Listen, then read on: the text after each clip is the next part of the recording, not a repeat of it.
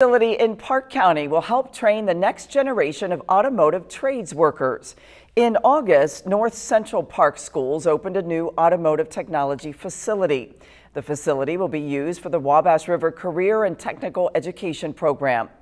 News 10's Jackson Plank spoke to students and an instructor for the program. He joins us now live in the studio to share how the new building will raise the standard for students.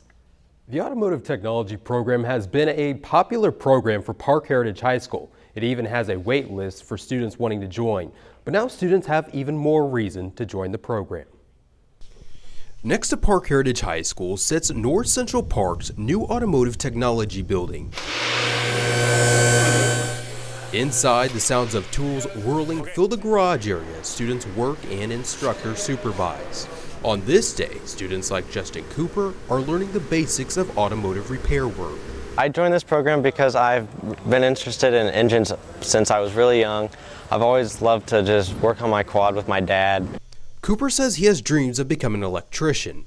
Although the junior will not learn about the specifics of being an electrician, he says he will, however, learn how wires and electricity work.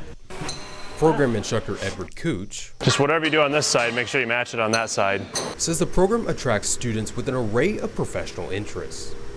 On top of that, he says the new building has played a factor in attracting students.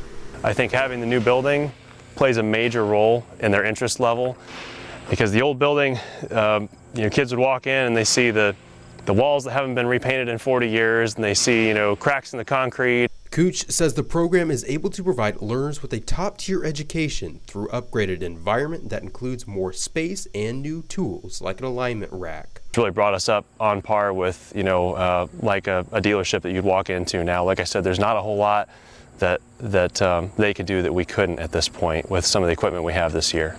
So far this year, students have already learned to do things like brake and oil changes. Later in the year, instructors for the program say they'll work on cars that belong to members of the community. My favorite thing, probably taking spark plugs out, because it's kind of hands-on, getting to learn what socket's the right size. Cooper hasn't decided on plans for senior year yet, but says he's enjoying the new building and being in the program. If you'd like to learn more about the program, visit our website, WTHI-TV.com. Back to you.